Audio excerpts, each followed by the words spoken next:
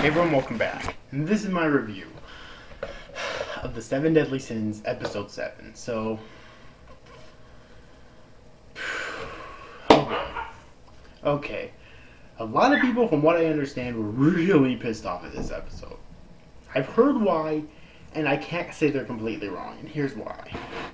Apparently, in this episode, they're supposed to introduce a, black demon dog creature by the name of Oji, or Also, or something like that. Okay? And they didn't. It was supposed to be before King was even introduced in this episode, and they didn't. So, the reason I can't say they're completely wrong is because I do remember the creature. Normally, I would say, who the fuck cares? But, I don't remember what relevance that character might have later on in the series. Because, I've been told, if they don't reveal it soon, then that would have, a major plot hole later on in the series. I honestly do not remember.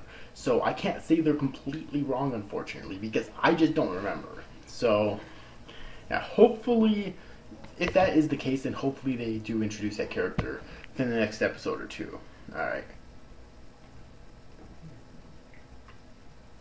Because normally I don't rant on series that don't follow the source material perfectly, but I rant on plot holes. Especially ones as major as these people are making them out to believe, so yeah.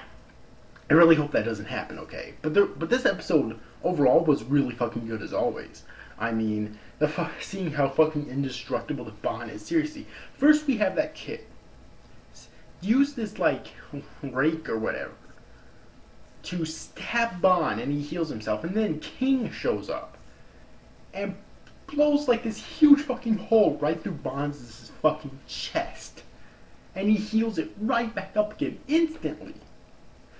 So seeing how indestructible the Bond is was really fucking cool though.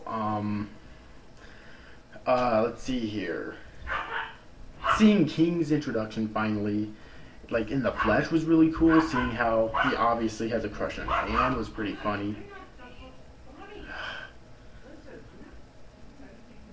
Try to ignore that stupid fucking background noise.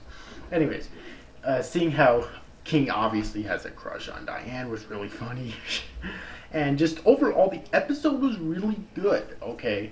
I just don't understand what people are bitching about here because I don't remember. Which is why that I kind of have to be kind of scared here, because I will gladly complain about plot holes and rant on them, okay? So I really hope that doesn't happen.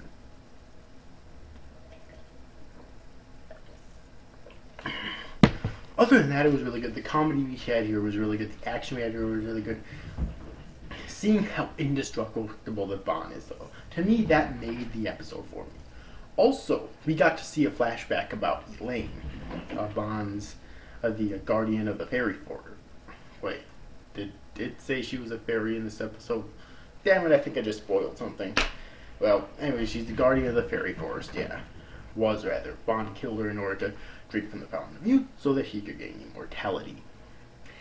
And that's basically his sin, and I think we got the flashback later on in the manga, but here we actually got it right now. I think, anyways, I could be wrong, but either way, though, I have no issue with them rearranging events to make it seem more cohesive and whatnot, which is what I think what they're doing with this series, anyways. So overall, I really enjoyed this episode. I really did. If you yet to see this week's episode of Taizai, then I definitely recommend you do. Cannot wait until next week's episode airs. Finally, this series was subbed on time. Fuck. Seriously. Finally, it was subbed on time.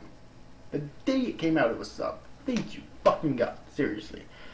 So anyways, yeah, if someone can answer me in the comment section below how exactly that, dog thing will have major relevance later on in the story, please do. I honestly do not remember. So anyways, overall, hope you enjoyed this review, guys. See you after, guys. Thank you for watching. Bye-bye.